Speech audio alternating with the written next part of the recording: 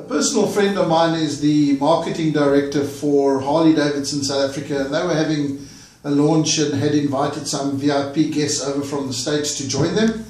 And he popped over and asked me if I wouldn't mind putting together something nice as a welcoming card, but not only that, also as a memento for their visit to South Africa. So I put together this card that you can see on the screen. The request was also that each VIP guest's name would be on the card, so that each one would be a bespoke, personalized Harley Davidson card relating to the launch in South Africa. So what I did was I did the design as you can see on the screen, and then this particular VIP guest name is Vincent Barnes. Now that's easy enough. Once you've got the design, every time you print out a card you just change the name and that's it. Now I've chosen black as the base card because I think black goes with the Harley Davidson image, rough and tough. And then what I do then is, once you've got everything in place, you've got the name down, you just print this image out on your printer. Now over here on my left hand side I've got a desktop black and white printer. I'm going to print this image on white so that you can just see what it looks like, and then I'll show you what it looks like on black. So there we go, black and white image, that's all I need. And there's Vince Barnes' card, as so to say. So that image is now going to be printed on black, and then after that we're going to introduce metallic foils into that to give it some pizzazz. So now you can see exactly what the design looks like. Over here I've now done it on the black card, and you can see there's the image on black.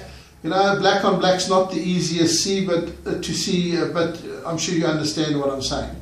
Right, so there we have the card. Now I'm going to apply the foils to this, and we're going to foil that black image and make it stand out.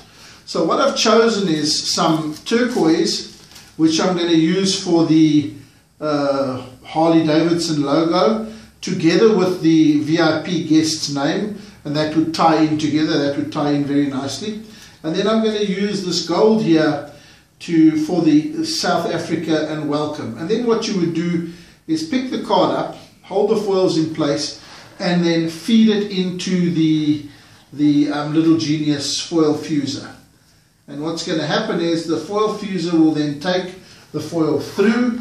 It will take 15 to 20 seconds for the foil to actually run through the machine.